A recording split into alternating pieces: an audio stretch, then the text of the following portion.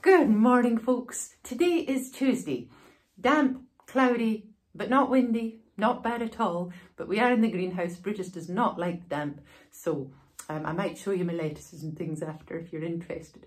But for the moment, tune of the day is Helen Black of Inveran. And Inveran is a small village at the end of an inlet between Tain and Dornoch, which again I used to pass on the bus from Inverness to Thurso when I went to college there. It's a very sprightly wee tune, so I reckon that Helen Black, whoever she is, was quite nimble-toed.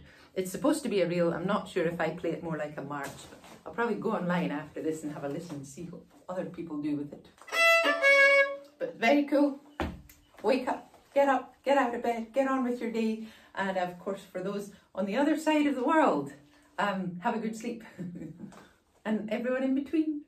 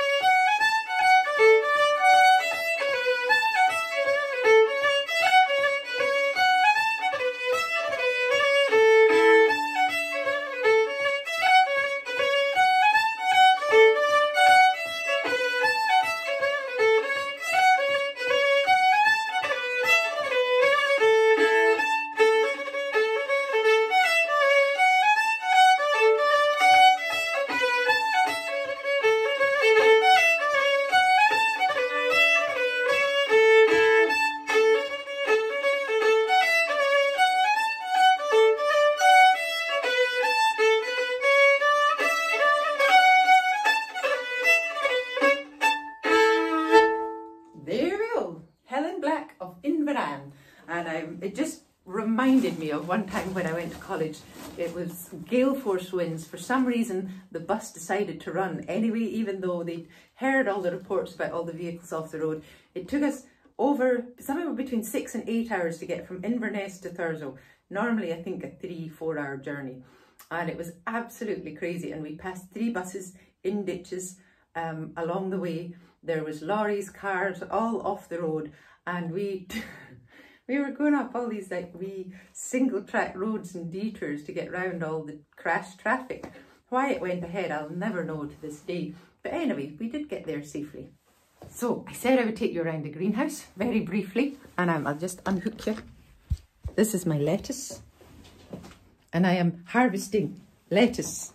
We have lettuce, and we eat it with the beetroot leaves because they are growing wonderfully.